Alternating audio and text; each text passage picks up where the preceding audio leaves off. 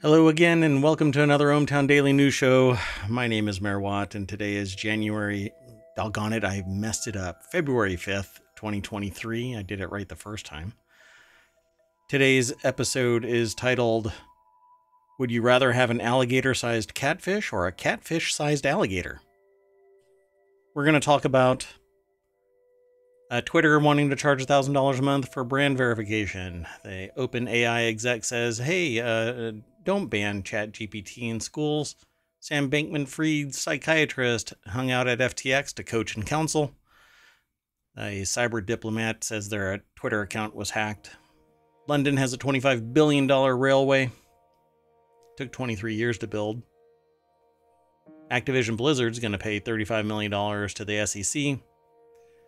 Apple is going to introduce possibly a pricier iPhone Ultra in 2024.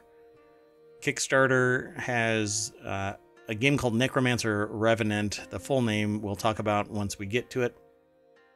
Elon Musk says bots making good content will be exempt from Twitter's plan to charge for API access. Chinese balloons flew over the US 3 times during another administration. There's an app that allows fans to invest in their favorite musicians. Not quite sure how that actually works.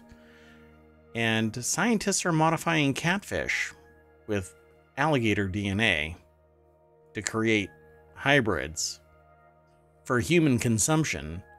But somehow I think it's going to be the other way around. Let's get into today's show.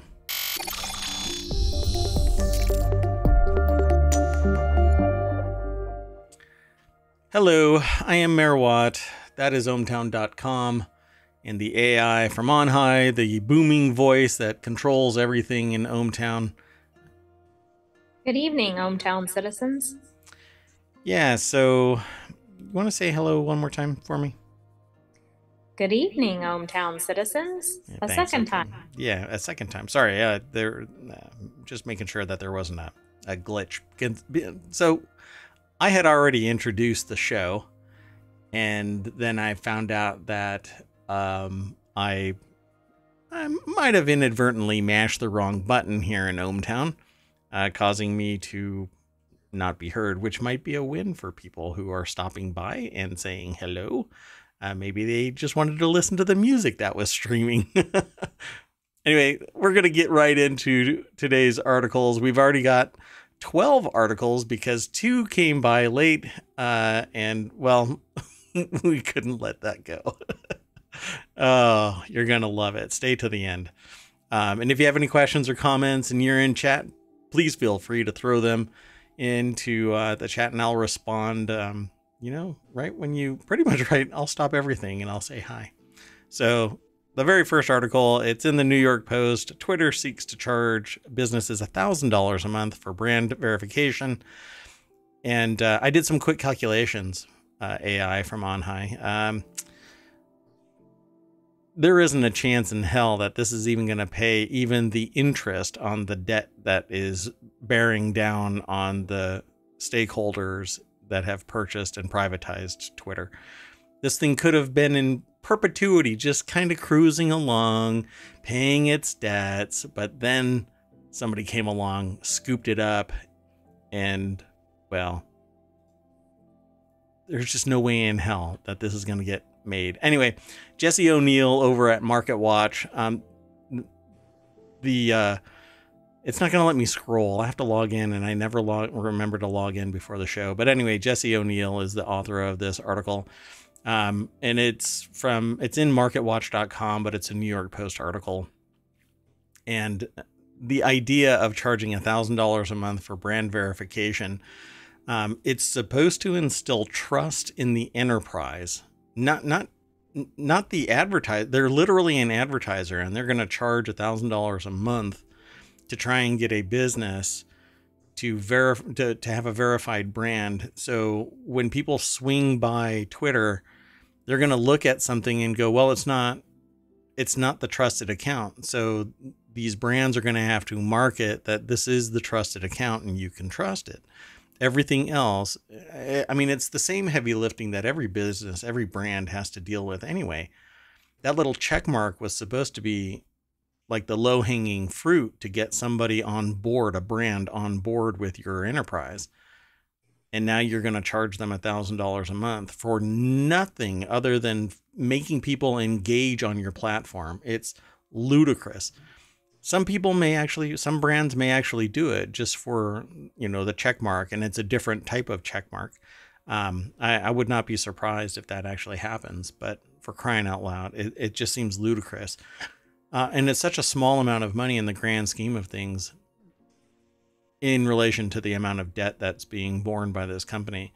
I certainly believe that it's a means to an end. Hobble the business until it's really inexpensive, and then bankrupt, but you still own the assets because nobody's going to buy the leftovers. They might even be able to buy it themselves with a proxy company. Elon Musk got away from being held accountable for manipulating a stock, which I guess you can't even say that he manipulated it. He just dropped that, hey, I can privatize this business. Yeah. Anyway, let's move on to the next article. But before I do, I'm going to throw the URL into the chat and remind everybody that right down below me, ohmTown.showbot.tv, that is a URL that you can go to and you can vote on the articles that you find interesting and that you want us to pay a little bit more attention to, that particular genre or topic. But we'll go on to the next article real quick, and unless you want to throw something in there. AI from... I mean, I just feel like every move from Twitter is to make it less palatable to advertisers, to consumers.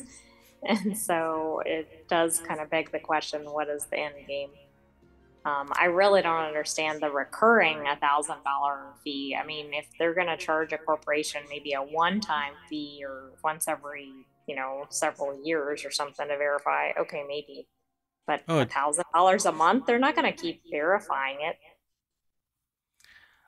Yeah, you'd think that what it amounts to is, are you who you say you are? Yes, you are. Here's your check mark. Thanks for patronizing our business. We hope that you bring all of your customers to our platform as well. And now that we feel that you're a trusted account, good luck to you. Make sure you follow all of the rules. So this next article is over in the Hatch Ideas channel. Schools are banning ChatGPT, but an OpenAI exec says the technology is a vital tool to improve learning in classrooms. It has its area. There is a time and a place for everything, and really, I think it's more about instance. So we could provide a demonstration of that in the classroom, right? Businesses can provide demonstrations to employees, but it actually being utilized for students to do research papers and other things like that, really, I think it defies the intent of higher education or any education, really. You really should be doing the due diligence. If you get stuck, then sure, go ahead, use ChatGPT. Maybe it can stir your juices so that you are thinking creatively and you're thinking a little bit more about the material because you don't know what you don't know. And nowadays, you definitely don't know where to look to get all of that information. Because I don't think a lot of people spend time in libraries anymore.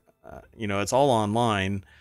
And usually in a physical library, there's somebody there that you can just turn to immediately and say, what do I look for? Or something like that.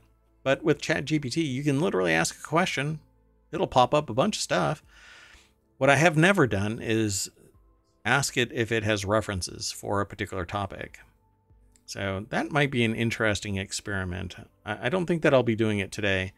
But I definitely will be looking into that. So OpenAI CTO shared her thoughts on ChatGPT's place in education in an interview with Time Magazine. Marathi said that she believes generative text can offer a personalized education to its users, and several school systems and universities have banned ChatGPT for fear of academic dishonesty. That's certainly true. I would say that schools are a little leery of ChatGPT because of the fact that it's low effort. You may be able to craft an inquiry wherein the result is something that is usable, but if you allow the student to just take it at face value and they turn it in, you're going to end up with a whole lot of problems. The quality of the work and the fact that it isn't theirs, Well, it right, the instantly becomes plagiarism factor, right? correct. And the blowback for an institution that accepts it is going to be pretty high, at least in a research institution. Jordan Hart over at BusinessInsider.com put this article together. And let's see if there's something more in this article that might be of interest. There always is, but let's see if we can suss it out real quick. So far, public school systems in New York, Los Angeles, Seattle, and more have banned the use of the bot due to concerns over plagiarism and cheating. My problem with it being coined as cheating is we have the world's knowledge at our fingertips. Unless you are doing something like an industry certification or brain surgery prep, I don't think that banning resources should be really the thing of import. What really should be done is motivate students so that they learn what they need to learn and be able to discern what they could do a quick search for, instead of going and finding an answer bank, which basically ChatGPT acts like. I would rather them having to explain why, hey, I used ChatGPT to get the answer, and this is why I used it, and this is what it told me, and I agree with it, and this is why I agree with it. But you're going to have to turn everything into a long form answer and not yes or no's, because yes or no's, true or false or multiple choice, the whole goal of that is to answer that question correctly. And it's entirely punitive when you don't get it right, because you don't necessarily get to do it again and again. Yeah, I think the problem is that people that use it don't necessarily use it as a starting point or to trigger questions. I mean, maybe adults do when they're just curious about ChatGPT, but for students, they're probably trying to use it to write a paper or get the answers, and so in that sense, I don't think it has a place. Leah Hendrickson is a lecturer that says we're getting students to critically think about these tools. She continued, as long as we're focusing on education as outputs, the GPTs and AI will be a threat, but it can't replace the process of problem solving, which is the real way to learn. And I agree. It's pretty typical both in enterprise and in academia that sorry, there's something being very distracting at the moment.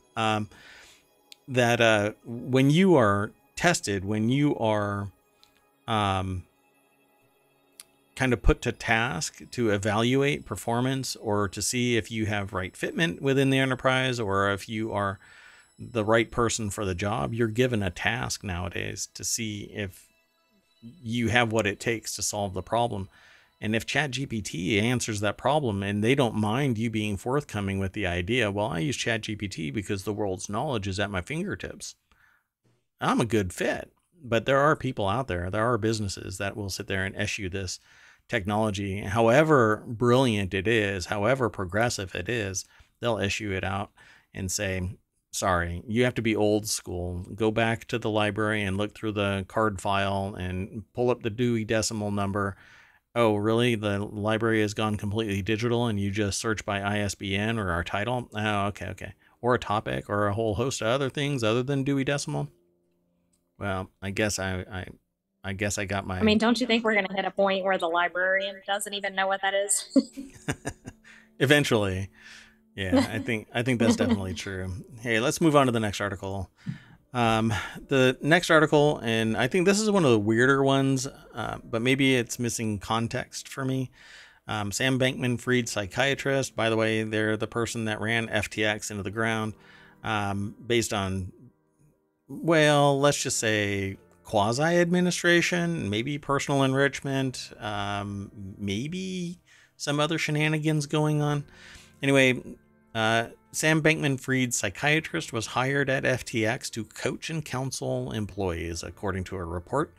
The personal psychiatrist was on staff at FTX, according to Wall Street Journal. Dr. George Lerner was hired to engage with employees as a coach, not a medical professional, the journal reported, because you can separate yourself from those duties by simply referring to yourself as a coach. One former employee, especially when you call yourself a doctor to the employees. Yeah, you should have been coach, right? You get rid of the degree.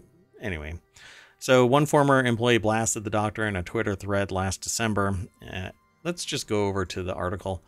This is over at businessinsider.com. Aidan Pollard is the author, and here is Sam Bankman-Fried saying, wait, that's not all my money? Oh, let me put my shoes on. I'll be leaving. So yeah, Dr. George Lerner was hired to engage with employees as a coach, not a medical professional, according to the journal. Fascinating. This is, I guess, when it was heading towards its downward spiral, right? Yeah, it looks like it. And, the appearance of it is just pretty bad, because it makes you wonder what the psychologist was, I guess, tasked with respect to the employees. Like, you can think of like privacy concerns or manipulation, just all kinds of things come to mind. Fascinating, right? What if he was asking questions like, well, what do you think of Sam Bankman-Fried? What do you think of the business? Do you think that telemetry stayed in the vacuum of that doctor? Possibly, right? No? I don't think so, because I think the fact that the psychologist came on in another capacity. Right. He would be asking, and he was the personal psychiatrist for the CEO, for crying out loud.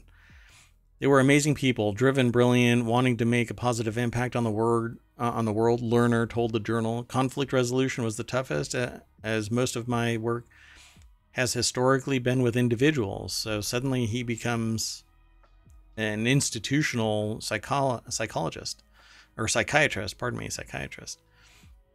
I was very concerned that people's happiness would be reduced by the lack of dating opportunities outside of a big city, or that they would feel compelled to leave the company due to this, he told the journal, for crying out loud. It sounds like The Recruit. Yes, it does. And did you see that he was offering employees drugs, and employees were concerned that information was going to perhaps make it back to Bankman-Fried? Right. Yeah, I'm sure that it was all very, very compartmentalized. But we wouldn't know, right? We don't know. Not unless there is a disclosure later on of like a complete transparency report. This is what went down at FTX. Following the collapse of FTX and amid charges of fraud against Bankman-Fried, Lerner told the journal he's now focusing on rebuilding his private practice. No shit. Oh, wait, am I 8 minutes in? Yeah, 20 minutes in. While Lerner's communication with Bankman-Fried have been subpoenaed, he has not been accused of wrongdoing, per the journal. Not yet.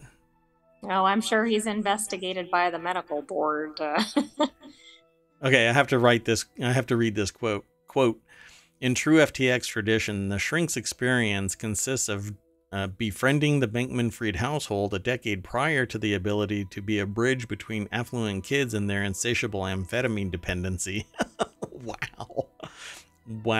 A former FTX employee, Danny Cloud, detailed several encounters with Lerner and accused him of being a means for employees at the company to obtain drugs. Holy cow. Yeah, this guy's not going to be rebuilding anything. Well, he may be, but just in time for him to get sent to jail. Fascinating, right? Guess we'll find out. It really is. I'm sure there'll be more in the news on that. I don't know. I think I enjoy not having work in any kind of a business that would have an in-house psychiatrist. So the next article is over in the Mobile Channel. Top U.S. cyber diplomat says Twitter account hacked, which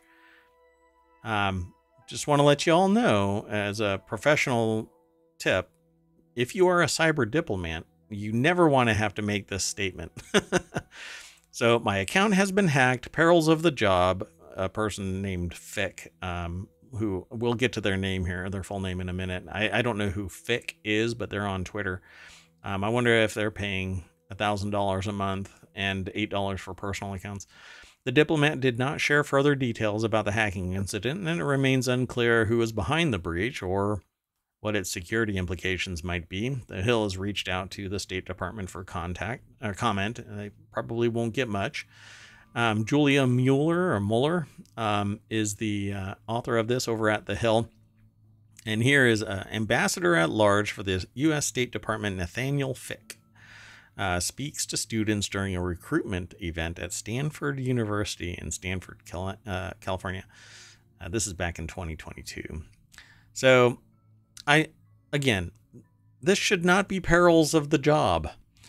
The problem here lies somewhere in a sequence of events. Either somebody was socially manipulated and the password was revealed, or there's a technical breach, which means somebody's weak-ass password was exposed.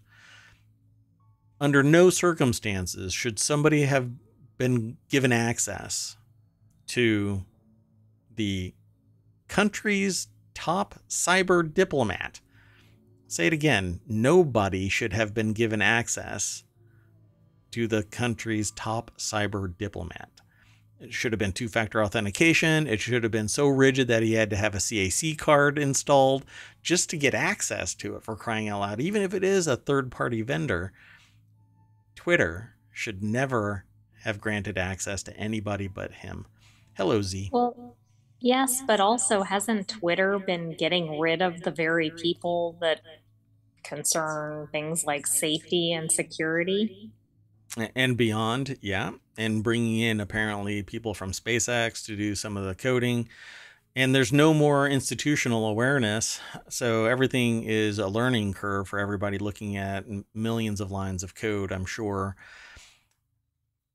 But I just think that this is, I want to know how it happened, because wherein lies the blame? Because nobody in the industry says perils of the job when it is their account. You know, I understand a technical breach. Sure, that can happen. But then you say somebody screwed up. They didn't harden something. The password wasn't complex enough. Somebody was phished, whatever. But there needs to be some accountability, some disclosure, something. And I'm curious where it was. You know, is somebody going to drop the bus on Twitter or somebody within it, or is it all going to be swept under the rug? So in addition to his personal account, Fick also tweets occasionally with the CDP's official handle. So this has got to be targeted. I mean, how many people do we hear in the news that their Twitter accounts were hacked? I mean, I'm sure it's happened before, but it seems a little odd that this person in this position's account was hacked. Usually it's either phishing or a technical breach, like a weak password. And what really bothers me most is that two-factor authentication isn't enabled. So why wasn't this person notified of a login attempt and then have to authenticate that login attempt? I mean, I've had it on ohmTown and deactivated it during testing, and I'll be putting it back once we make our modifications. But there's no reason to not have more advanced security in place, particularly for accounts like, you know, U.S. cyber diplomats. So let's move on to the next article. Otherwise, I can soapbox about tech forever. This next article is London's $25 billion railway, which took 23 years to build, hits 100 million passenger journeys since opening in May. One station is big enough to fit the city's tallest skyscraper inside. And right when I heard that title, I immediately joked, yeah, but the tallest skyscraper is only 6 stories tall. It's London. So London's latest railway line, crossing $25 billion, has clocked up more than 100 million journeys. The Elizabeth line took 13 years to build and stretches 60 miles. It says 13 years, but in the title it says 23 years, so I'm really curious. Let's just go over to the article. Kate Duffy and Abby Wallace are the authors for this article over at businessinsider.com. And again, the title says 23 years. I wonder if they've corrected it since... No, it says the Elizabeth line. So maybe it's got more to it. Took 13 years and then 10 years later, I guess? I'm not sure. No, right? I don't know. We don't know. It's the first... Yeah, it said it opened on May 24th. So, all right. Since opening 8 months ago, more than 100 million journeys have been taken on the Elizabeth line.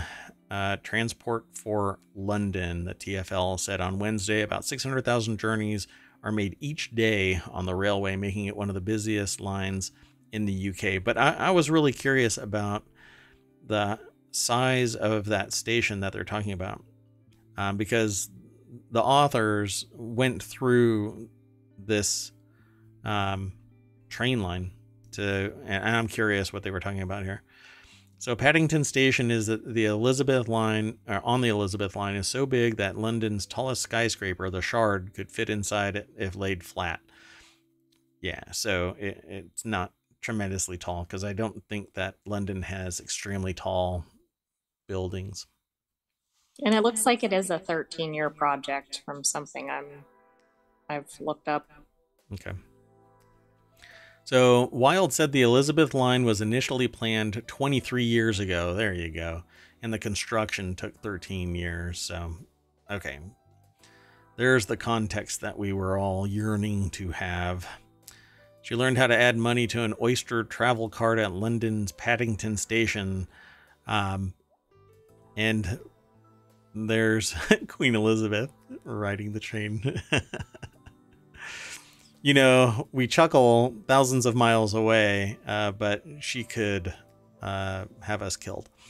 So Z says 1,016 feet for the Shard. Really? That's bigger than I thought. Huh. Now I'm going to have to do a deeper dive into this, because I'm really curious how they even accomplished this. Oh, if it was laid flat. So it's long, not tall. There we go. Yeah. Yeah, it can't stand... It's not big enough to house it standing up. And they even said it in the article, laying flat. So it's 1,000 feet long. I missed longer. That also. I was like, how are they doing this? You're the AI. You're not supposed to miss anything. So now I got to figure out how wide it is. The Shard, how many... If you lay it down flat, is it only 10 stories high? Because that makes it 10 stories high inside this thing. So it cost $1.3 million per meter to build the tunnel between Elizabeth Line and Bakerloo Line at Paddington Station. £1 million per meter. My God, that is insane amounts of money. So before the tour, there was a glitch in the radio system, which meant that trains had to stop running for 2 hours. Wild said there were still niggles and quirks that need ironing out with the railway. Why does I flash right over to Harry Potter? I probably shouldn't, but I do. And Z says that the picture of it makes it look pretty big. Yeah, I agree. And I love clean. that description, niggles and quirks. Yeah, I like it too. Yeah, Z said it was a dangerous word to try. Yeah, with the way that I'm missing which day it is, I'm pretty sure that it is a risky word. Let's move on to the next article. Activision Blizzard's going to pay $35 million fine to the SEC. The U.S. Securities and Exchange Commission investigation into Activision Blizzard has ended with a $35 million payment to the SEC to settle charges that Activision Blizzard violated government rules for the protection of whistleblowers and for failure to disclose information to investors. That is a drop in the bucket to the amount of money that they probably should have been fined. Again, I will never get Activision Blizzard as a sponsor, but they've got enough of my money anyway. So the SEC's investigation started in 2021 with the state of California. Civil Rights Department filed a lawsuit against Activision Blizzard over a pervasive culture of sexual harassment, and this became all the rage of a discussion over the last, well, mostly for the 6 months after the initial debacle. I guess now in 2023, the fine of $35 million represents just over 0.5% of Activision Blizzard's 2022 gross profits of $6.486 billion, or 0.11% of its gross. You see, abusive policy pretty much pays for itself. But we're not condoning that at ohmTown. Oh, right. I'm glad you threw that in there. I'm not one of the, just so everybody knows that might be listening to this, I'm not one of the greed is good type of party line advocates, right? That's not how it works. I believe in ethical capitalism. Solve a problem and get paid for it. Anyway, let's move over to the actual article. Jonathan Bolding at PC Gamer wrote this article. Activision Blizzard's fine will cover breaking whistleblower protection and investor disclosure laws. I wonder what happened to the whistleblower. Well, hopefully it was there's a type of litigation where the whistleblower gets a cut of the Piece of the action, right? Proceeds from the litigation. fine. So hopefully it was one of those. Is it 0.11% of the overall fine? I can look it up. I don't know. The EEOC investigation ended in a lawsuit which was settled for $18 million in 2021. That was the lawsuit's allegations prompted an investigation from both the SEC and the United States Equal Opportunity Employment Commission, and that one was settled for $18 million. So I wonder, let's see if they actually ended up with anything. Let me pause this. Whoa. I waited too long and an ad popped up. Let's see. It also looked into separation agreements employees signed when leaving the company, which had a clause mandating that the departing workers tell Activision Blizzard if they intended to disclose information to government agencies. That's fascinating. You're a cop, right? Because you have to tell me if you're a cop. Okay, so if this was the particular type of litigation called a key tam, that individual could have made up to 25% of the recovery, depending on the facts, if the government intervened. Yeah, I guess that might have offset the fact that they may not be able to ever work in the game industry again because they whistle for something that was actually beneficial, but some businesses actually ask you, have you ever sued your employer before? That's really tough to explain.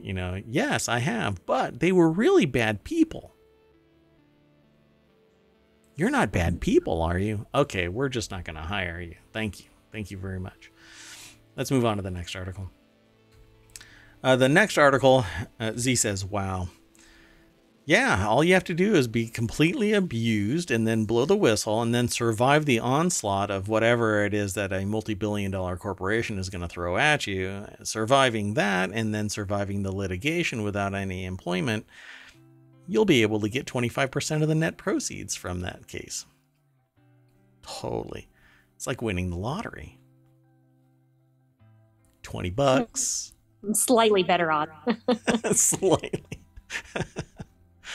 The next article is in the word. Slightly, not a lot. Yeah, really. But there is a chance. Thank you. Oh, I think Z's taking notes. Yeah. So, the next article is in the word in tech. Apple could introduce a pricier iPhone Ultra in 2024.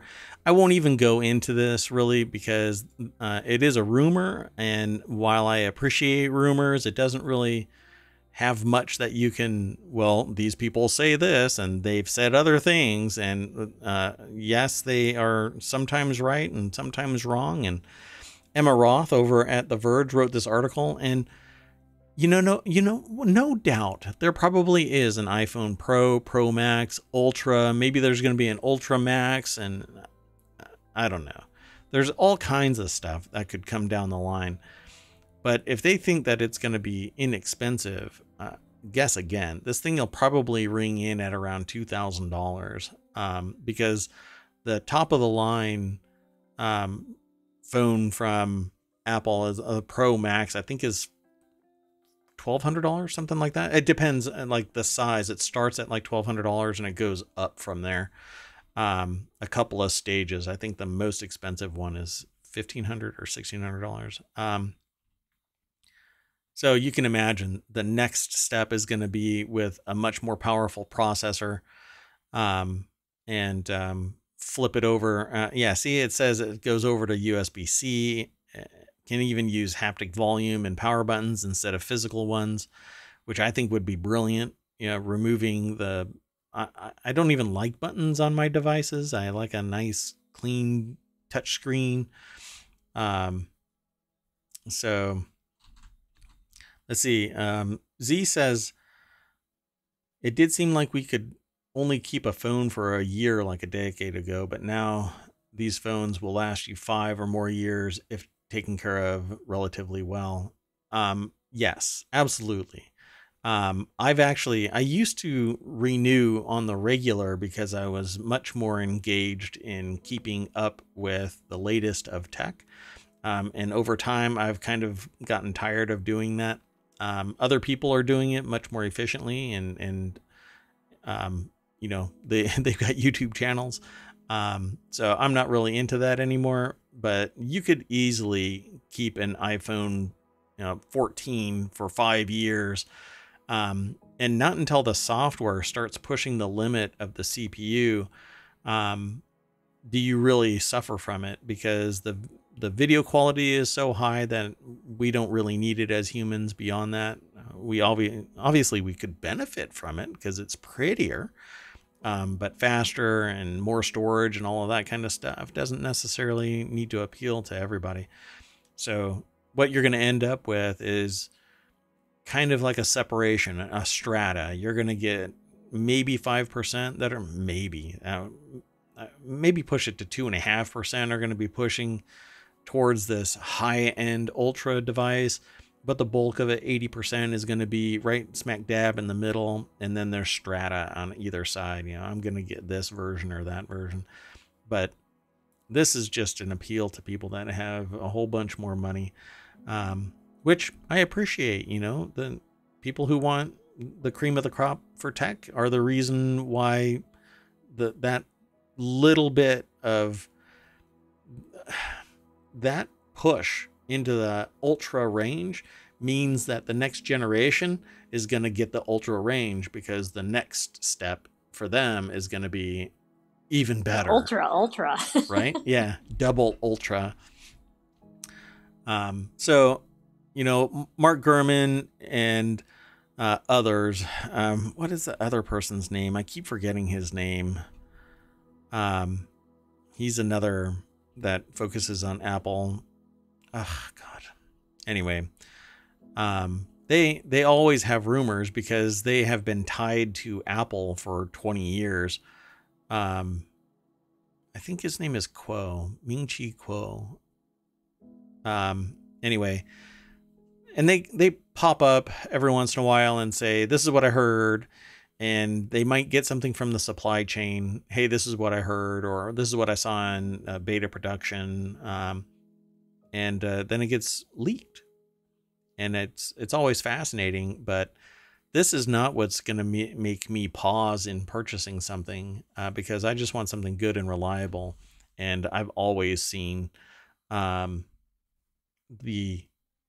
first iteration either has some fatal flaw in it, or it gets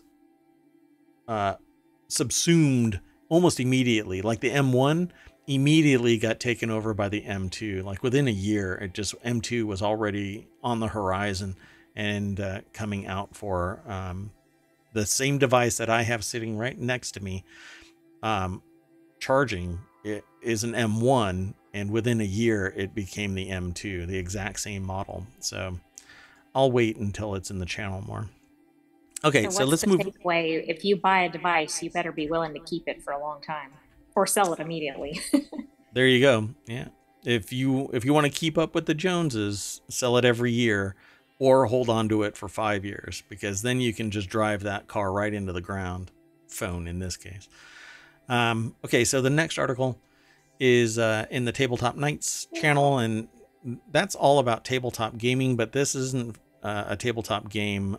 So Sword of the Necromancer Revenant is a game for PC, PlayStation 5 and 4, Xbox One and X and S and Nintendo Switch. So they're hitting every cylinder in this engine, which is awesome. And what's really neat about this thing is apparently it's 3D and you can seamlessly switch from one character to the next while in combat. And I'll take you over to it here in a minute, but it's Sword of the Necromancer Revenant introduces a new protagonist, Kara, voiced by Sean Chiplock, with previous protagonists Tama and Coco also returning. The game sees players traveling across the world, including assisting with the restoration of the sacred city of Yuda. I haven't played any of it. But here is the article. Alex Fuller is the author over at rpgamer.com. And this was a Kickstarter. And as you can tell, it was funded within 2 hours. I'm going to hit play real quick, but I'm going to jump and mute that faster than you can believe, because I will get a takedown. But it has this neat base building combat system where you can flip from one to another, and apparently a compelling storyline. So it says the game sees using the Sword of the Necromancer to resurrect defeated monsters as allies. They can also defeat revenants, once great heroes whose spirits wander the world to gain powerful summons. This combat system includes new elements such as air combos, while monsters can have different tactics assigned. The game features solo play with AI companion as well as split screen co-op, and it also includes the return of IR cards from the previous game, which grants players bonus items, monsters, attributes, and the developer has expanded them into its own full-fledged trading card game. So I think that this will be fun for those of you who are into this style of game. Let me just back up real quick so that you can see more of it. So there you go. And apparently you can flip from one to another while you're playing it. Let's see if I can find that little bit. So yeah, there's a whole bunch to it. Obviously, if you're listening to this via the podcast, you're not going to get any of this. You're going to have to go over to either Kickstarter and do a search for Sword of the Necromancer Revenant, or I'm sure it's on YouTube as well. And I know the AI will probably not be playing this game. Okay, so we're coming up towards the end of the show. We've got 4 more articles. So if you're new here and you have any questions or comments, throw them into chat. Otherwise, we're just going to power through the rest of this.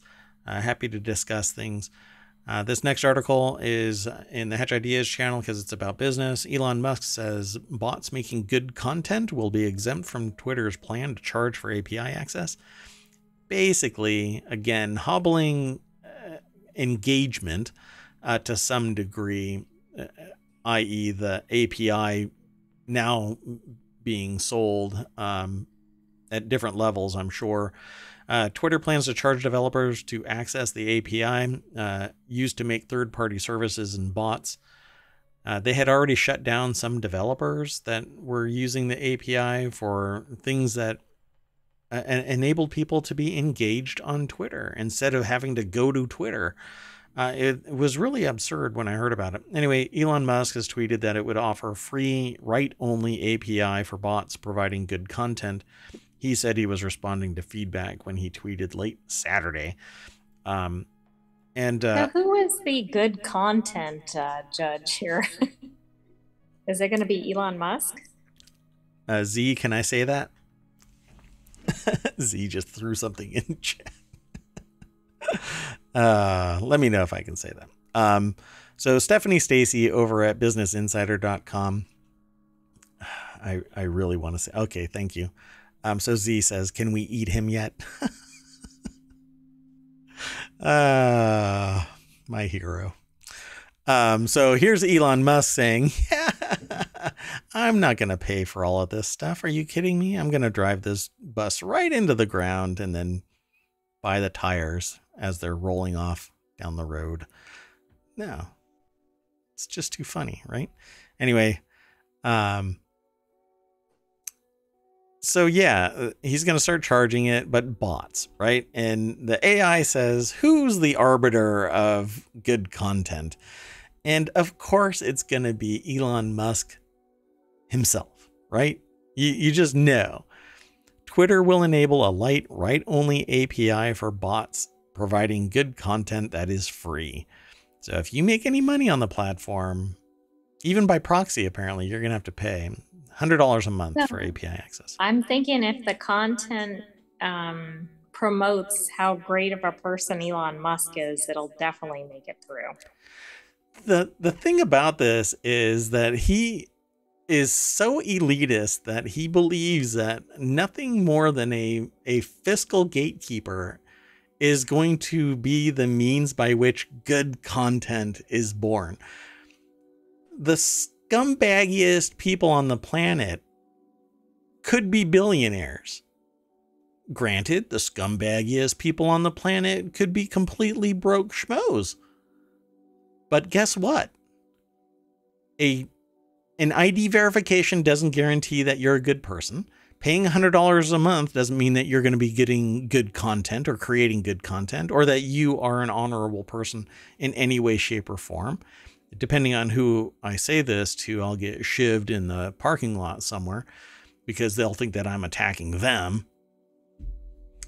Z, that I believe is mostly true. I have yet to find a billionaire that A, is self-made and has done it honorably from beginning to end.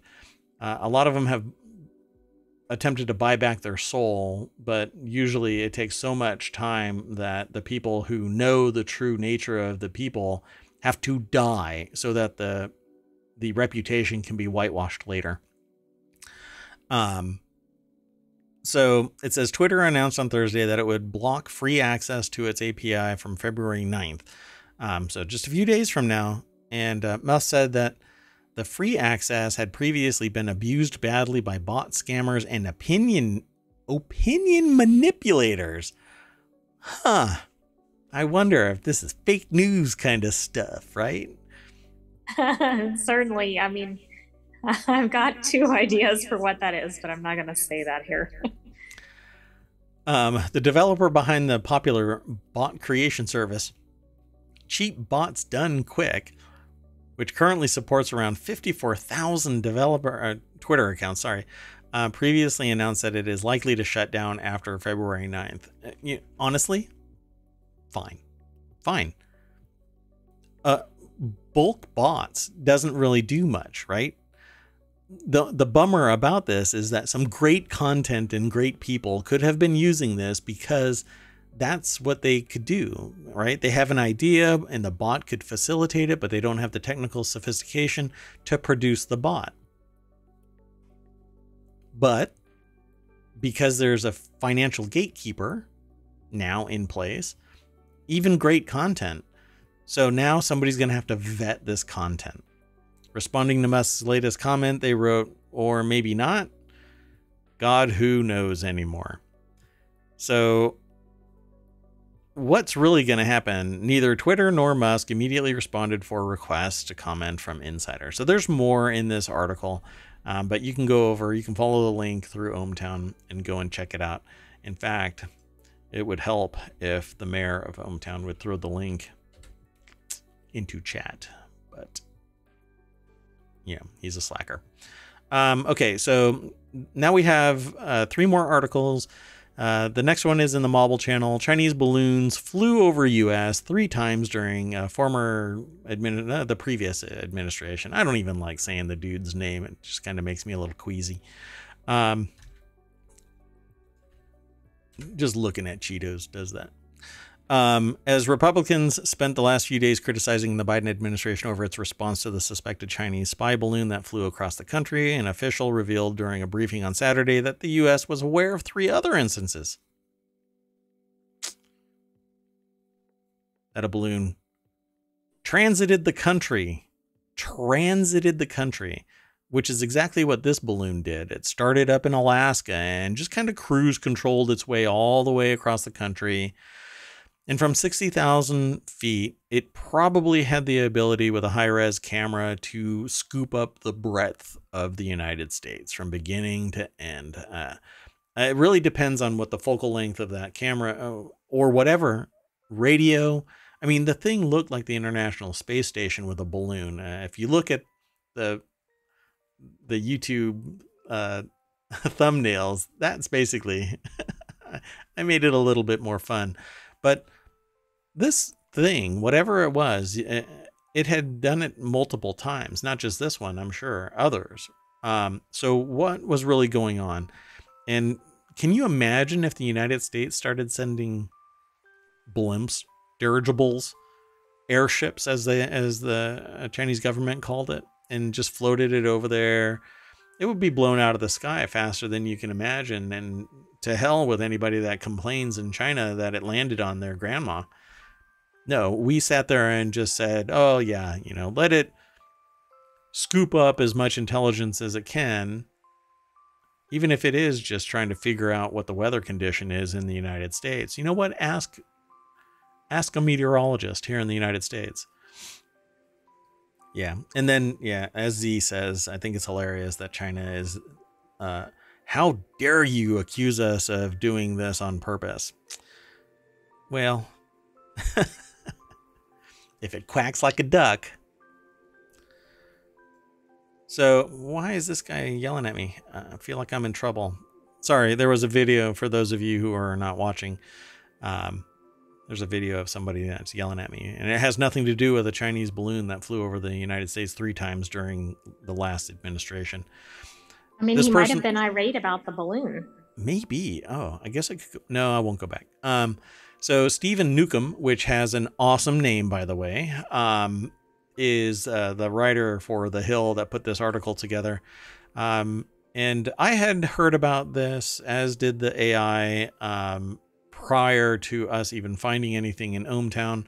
But luckily this filtered through ohmTown. And Biden administration authorized a missile strike that shot down the balloon on Saturday, and Republican lawmakers had been arguing about the response should have come sooner. Oh, just like the budget, right?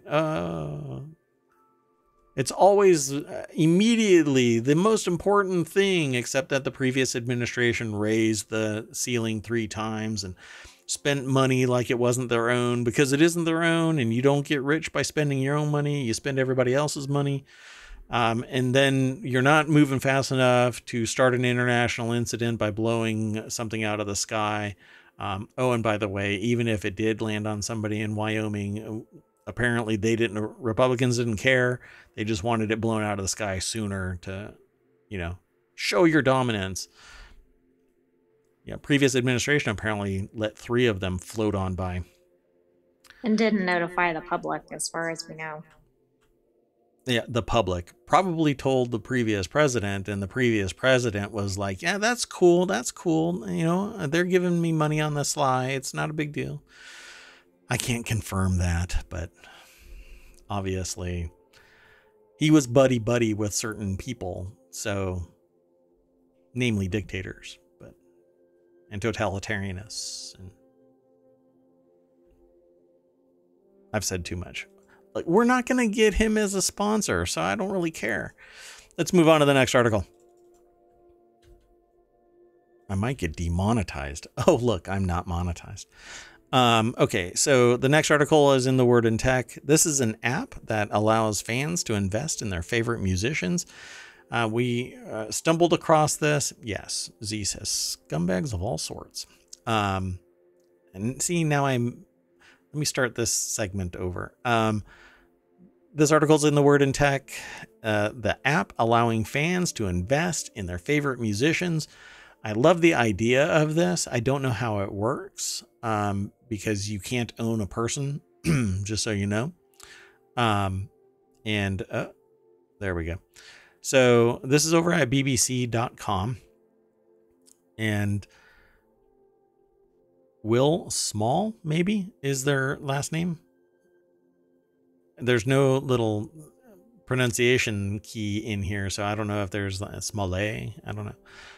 Anyway, on YouTube, the video is one of the his songs, Faded, has been played 3.5 billion times, and he has 42.9 million subscribers on his platform.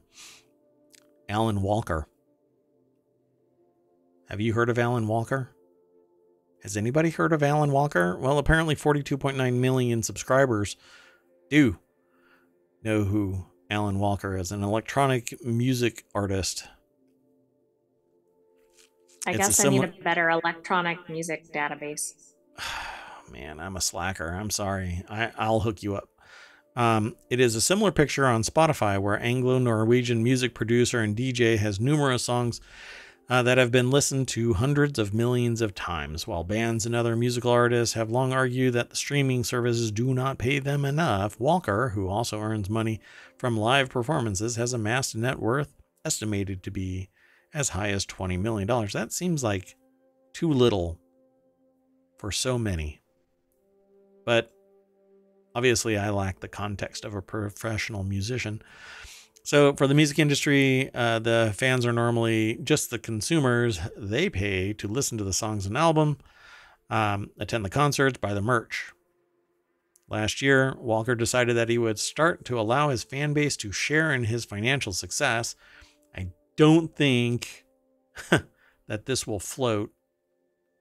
I don't see how this, honestly, I don't see how this is actually going to be a viable solution.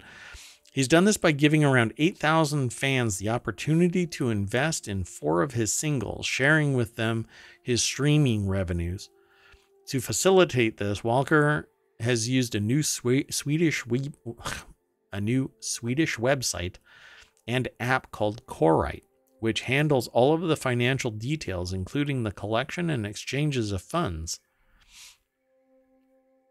But there's so much minutia in the rights distribution profiting. So I don't quite get how, sorry,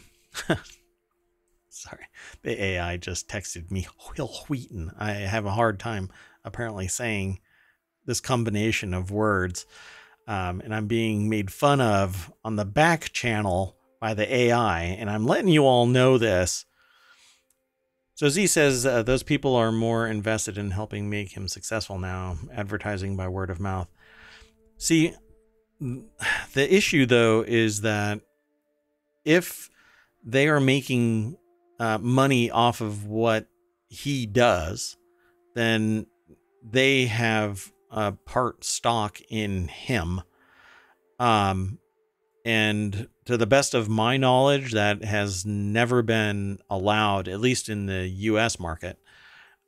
So I'll have to. This is really fascinating, and I might have a little bit more than a passing interest in this because I have a project that I've been wanting to make a reality called Mix War, where artists take other people's music, mix it up, and fight for leaderboard status, right? Then you get prizes and whatever else. But if this is possible, then it changes the dynamic quite a bit because you can have an interest, much more engagement. By the way, there is somebody on Twitch that does exactly what Mix War does. Just wanted to let you all know out there. And it's not me.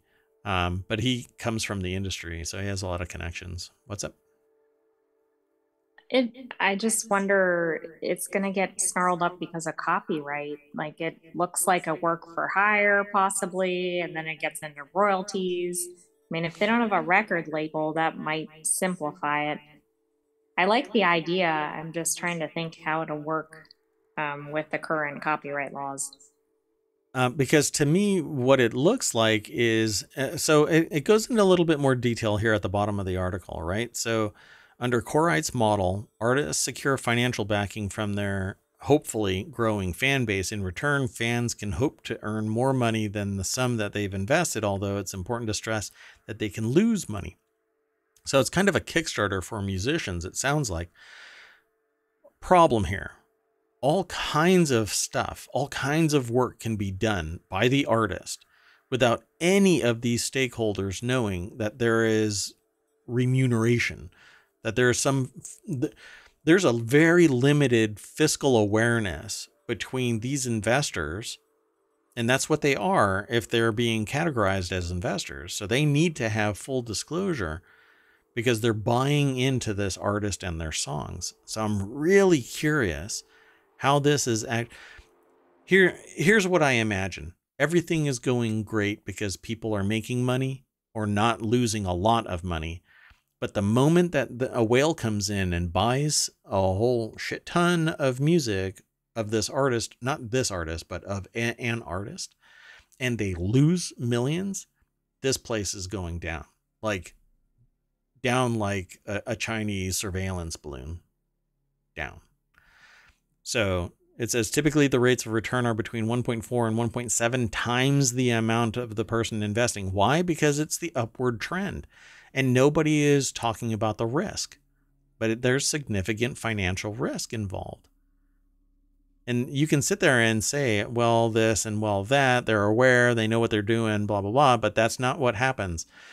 Angel investors and investors in general, they have to be cleared by various institutions to invest as angels or as in one strata of investment or another. It is not typical that some Joe off the street just invests as an angel investor in a business because the risk is so high. So they get vetted. Well, there's also limits on what amounts you can invest in certain types of investments. And it's which I'm never sure in the this people. type is not even one of the known quantities, right? Because it's kind of a new idea. Yeah. And they get a 30-second snippet to listen to the song on the Corite site.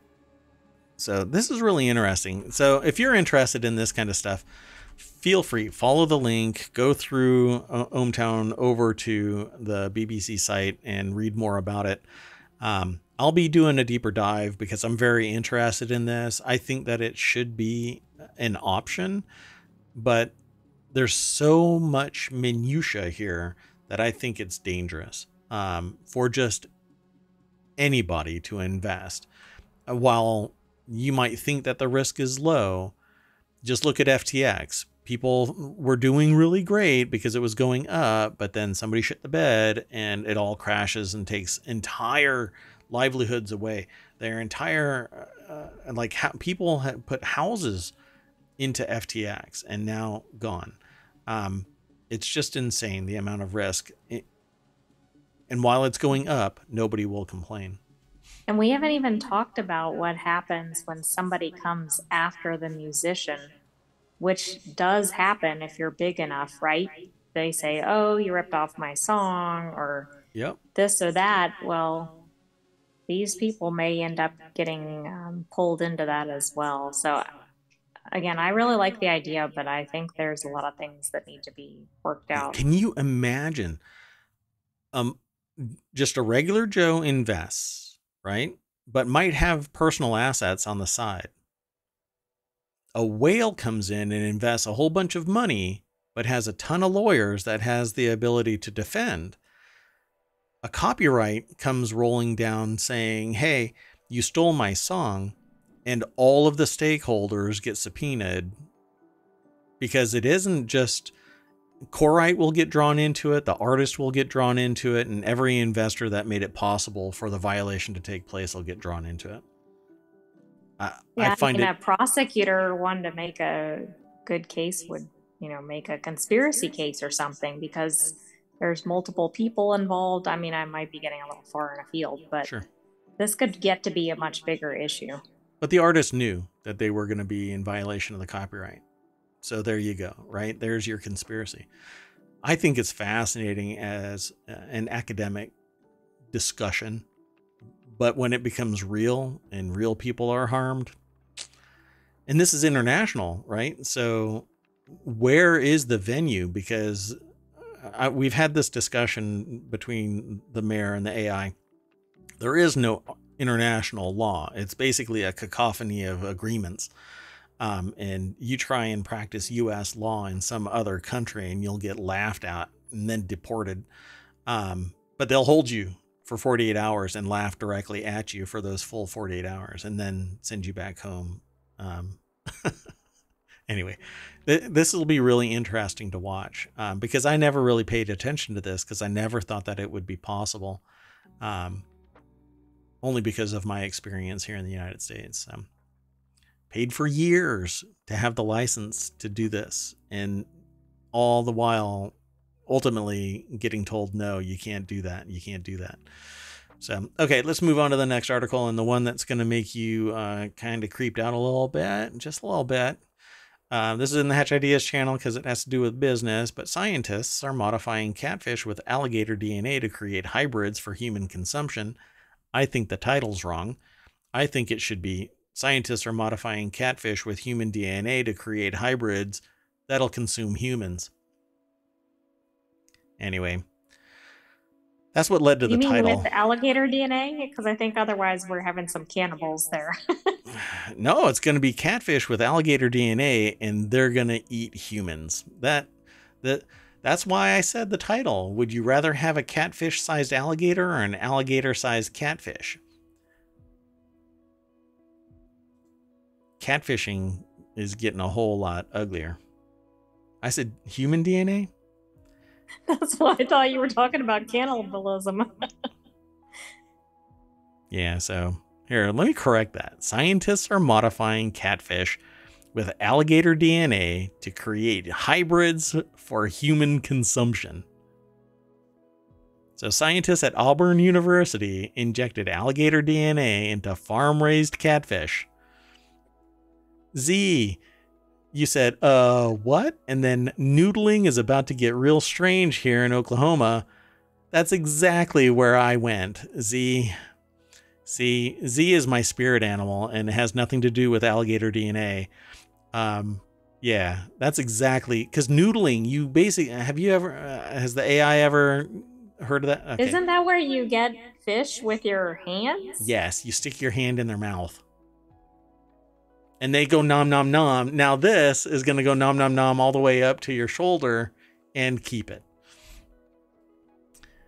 So I'll finish the rest of this. Scientists found that the fish were more resistant to disease and less likely to reproduce. Less likely. Have they never seen any of the dinosaur movies, right? Jurassic Park. Now we've got Jurassic Pond.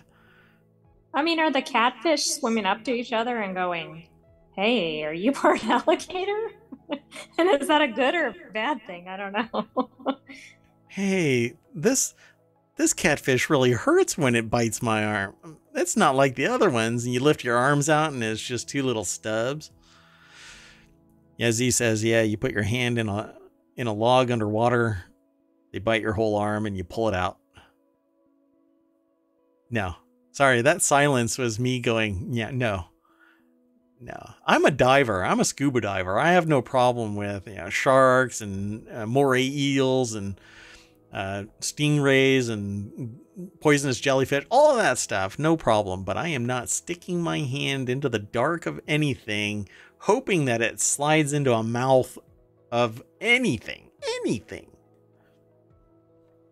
Anyway, they hope that the new and less disease-prone catfish will one day be sold for human consumption. I'm just going to go over to the article. And there's your picture. Hannah Gedahan, I guess is their name, over at businessinsider.com. This is the reverse, though. I think that it's going to be an alligator-sized catfish, and it's going to eat humans. Okay, let's see what else they say in this. I mean, how many decades till we're reading an article that says, and it all started when they introduced the, alligator modified catfish into the ecosystem. Yeah. Z says hard pass. Not going to ruin your fish fries. Yeah. So, of course, CRISPR is being used. Cathelicidin is found in the intestines as an antimicrobial peptide responsible for helping organisms fight diseases. I don't know. Heightened disease resistance among the catfish in comparison to wild catfish. And researchers noted that the survival rates of the catfish were 2- and 5-fold higher in an interview with MIT Technology Review. Wait.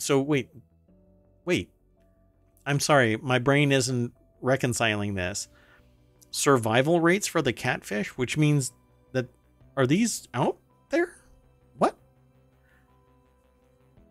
So these genetically modified catfish are out doing what? Where? Anyway. No, I think those are in labs or something, and they're comparing it to wild catfish. But the survivability, they must be talking about like some type of harm befalling them. They survive up to 5 times more. I don't understand exactly what this experiment has. So anyway, however, researchers hope that the alligator and catfish gene editing can be used in tandem with other catfish breeding techniques to help farmers with their catfish yields. I suppose these are fish farmers and not,